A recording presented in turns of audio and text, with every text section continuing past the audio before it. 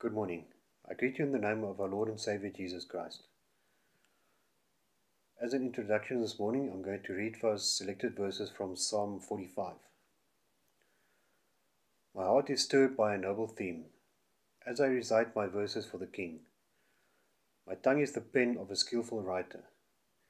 Your throne, O God, will last forever and ever. The scepter of justice will be the scepter of your kingdom. You love righteousness and hate wickedness. Therefore God, your God, has set you above your companions, by anointing you with the oil of joy. All your robes are fragrant with myrrh and aloes and cassia, from palaces adorned with ivory. The music of strings make you glad. Then our scripture reading this morning will be from Mark 7, and I will also read selected verses from there. That is Mark 7. The Pharisees and some of the teachers of the law who had come from Jerusalem gathered around Jesus and saw some of his disciples eating food with hands that were defiled, that is, unwashed. The Pharisees and all the Jews do not eat unless they give their hands a ceremonial washing, holding to the tradition of the elders. When they come from the marketplace, they do not eat unless they wash. And they observe many other traditions, such as the washing of cups, pitchers, and kettles. So the Pharisees and the teachers of the law asked Jesus, "Why don't your disciples live according to the tradition of the elders, instead of eating their food with defiled hands?" He replied, "Isaiah was right when he prophesied about you hypocrites, as it is written, 'These people honor me with their lips, but their hearts are far from me. They worship me in vain. Their teachings are merely human rules.' You have let go of the commands of God and are holding on to human traditions. For it is from within, out of a person's heart, that evil thoughts come: sexual immorality, theft, murder, adultery, greed, malice, deceit, lewdness, envy, slander, arrogance, and folly. All these evils come from inside and defile a person." This is the word of God. Thanks be to him.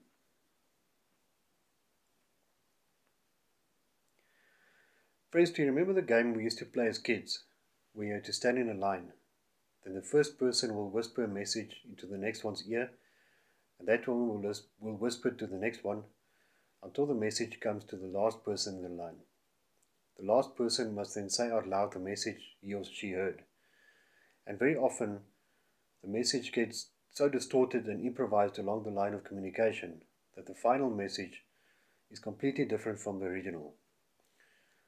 When the original message is "sent for reinforcements, we're going to advance," it might come out on the other side as "sent for 3 and 4 pence, we're going to a dance." Now that was all fun and games, but it happens in real life too, specifically in our faith. Our text today is a perfect example of how distorted the message of God can become. The fact that the Pharisees took Jesus on about his disciples not washing their hands before they eat may seem like a reasonable argument, at first glance anyway, because it would be more hygienic after all. But the issue Jesus had with this lies much deeper. It lies in the motive of the Pharisees to bring up this point. What I mean is this: the law, which is the first 5 books of the Old Testament, was given to the Israelites to guide them in the way that they should worship God. At the heart of this is the 10 Commandments. And it worked well for them, and it can work well for us. We find guidance regarding a lot of moral aspects of everyday living, but the main purpose of it all is worshipping God. Okay, now jump a few hundred years to the 5th and 4th century before Christ, and you find people who were called scribes. Now these people had one goal, and that was definition. They wanted to analyze and interpret all of these laws into the finest details. And the problem with that was that all these laws became so complicated and expanded that it led to a lot of bylaws to define the original law. At the end, it was so difficult to follow all these laws and bylaws that all the energy and attention and focus went into following the laws, and with that, the original purpose of the law, to worship God, went out the window. The original message got distorted. It was now about following laws and not worshipping the lawgiver. The Pharisees got so focused on these laws that they completely forgot what the original law was all about. So they take on Jesus about his disciples not washing their hands before they eat. Now this was actually a law that was meant as a ritual to be performed by priests only. But they got so tangled up in all the laws and their own bylaws as interpretation of the laws that they decided that this washing of hands law should apply to ordinary people as well. You see, they were so focused on religion that there was no hint of any faith left. They used the laws to show people how bad they were and how good the Pharisees were. Now Jesus, on the other hand, had a complete opposite view of this. He shows them that judging others' faith by human standards actually just highlights the judge's own distance from God. Because worship is all about God, not about human rituals and laws and traditions. And we are also not as innocent as we'd like to believe. Because we like to pay a lot of attention to things that shouldn't be the focus point. We like music that makes us feel good when we worship. We'd like to wear church uniforms or dress in our best formal clothes when we go to church. We want the preacher to shout and jump up and down. We like to do things in a specific way and in a specific order. And yes, friends, some of these things are necessary and important, because that is how we worship God. But haven't we maybe become so preoccupied by worship rituals that we don't focus on God anymore? Are we maybe so busy worshipping that we forget about the God we worship? All these rituals and customs and things we are used to are there to assist us in worship. It was never meant to be the focus point. The focus point should be God, and to glorify Him with our worship. Now, during the lockdown restrictions, we were stripped of all our customs and habits regarding worship. Most churches, like us, had to do some form of online worship. And although it can never replace the physical worship service, we had to do what we can, and we thank God for the technology we have at our disposal to be able to worship in this way.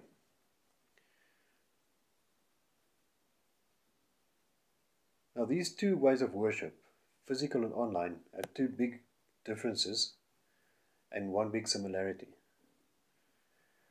The difference is, with online worship, people can't see me.